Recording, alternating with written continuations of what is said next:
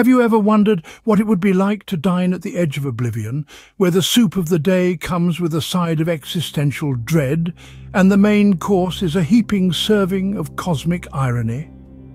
Welcome to the zany universe of Douglas Adams. The restaurant at the end of the universe. Imagine this. You're hurtling through the cosmos in a stolen spaceship. Your fellow passengers include an eccentric two-headed alien, a clinically depressed robot, and a human woman who can't seem to grasp the concept of a nutrimatic drinks dispenser. Now, where would you stop for lunch in this scenario? The answer, of course, is at the end of the universe. Our hapless hero, Arthur Dent, finds himself in such a predicament.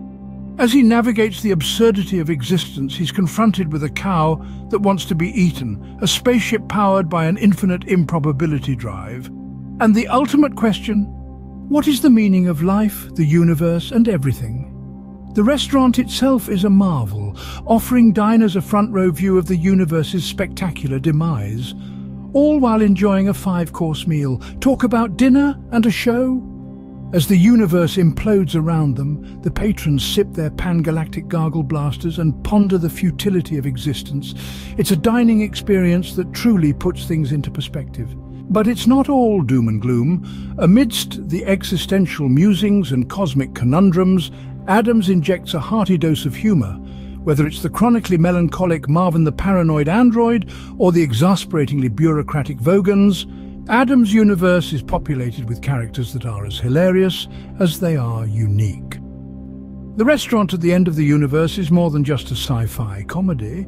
It's a philosophical exploration of life, existence, and the universe, all wrapped up in a narrative as expansive and unpredictable as the cosmos itself. Adams challenges us to question our place in the universe, and does so with a wit and humour that's as refreshing as it is insightful. In summary, the restaurant at the end of the universe takes us on a wild ride through space and time, serving up a unique blend of comedy and philosophy.